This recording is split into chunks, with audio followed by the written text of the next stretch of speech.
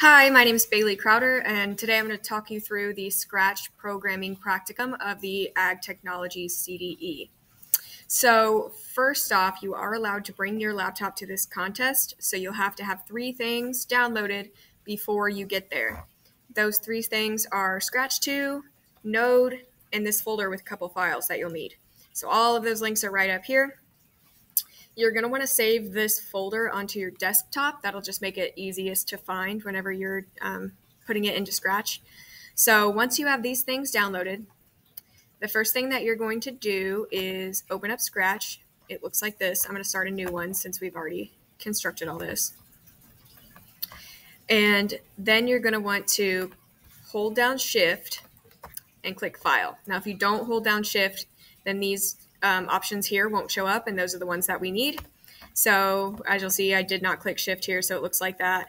Hold down the Shift button, click File, and then hit Import Experimental HTTP Extension. So when you click on that, you're going to want to find that folder on your desktop. This is the one that I've saved onto my desktop, and select this second one. This is an S2E file. This is what will make the controls appear into Scratch. So you're going to click on that. This one is actually the same file, but the commands are in Chinese, so it's kind of there just as a distraction. But the second file is the one we're going to be using. So when we hit open on that, and then we go to more blocks, you'll see now all of the Tello controls have been imported into Scratch. So this is what we're going to use to build all of our controls. Okay, next we have to get the Tello and the drone, or the Tello and the computer talking. So what we're going to do there is open up the command prompt, and you're going to type CD space. Then you are going to go to your files, find that same folder with those 3 files in it, click up here, and copy that file path. Control C is copy. So then we go back to command prompt, we paste that file path, and hit enter. So once again, that's CD space, and then paste the file path. Next, we're going to type node space Tello.js. When you hit enter on that, you should get this message right here, listening on right here. So once you have that, you know you're good. If you go back to Scratch, you'll see that this bubble right here has turned green. That's what we're looking for. So once those steps are done, you can go ahead and start building your blocks. For this contest, you'll have to build manual controls along with 2 patterns. So the way that we do that is you're going to go up here to events. Events is going to give you commands. So for manual commands, I like to use this one. It says when space key pressed. So then we can assign a task to that button. So now when I press the space key, the drone will take off. So we're going to want to create manual controls for each one of these things. All of these. So all of those will need a manual control. That way, if anything happens in your pattern, you can take over manual control of the drone. So those are a must-have.